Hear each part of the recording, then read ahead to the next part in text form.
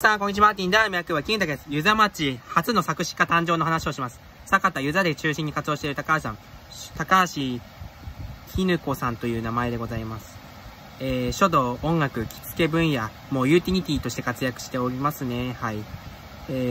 今後に注目です。音楽では本当にぬくもり、枯葉の街といろいろダム、ジョイサウンド登録、ぬくもりはジョイサウンドのみ、大泉光雄さんの孫を作詞した荒木良二さんの弟子、で作詞を学んで日本音楽著作権協会に入社して30年で快挙あり、遊佐では初の作詞家として活躍したそうです。はい。すごいですね。はい。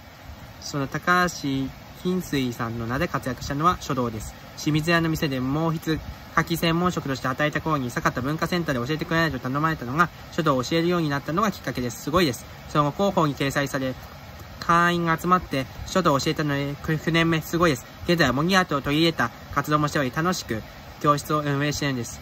9月17日に開催されるアボン西山で開催する書道展も4年目を迎えるそうです。見応えある作品ずらっとなりますので、ぜひ来てください。以上です。バイバーイ。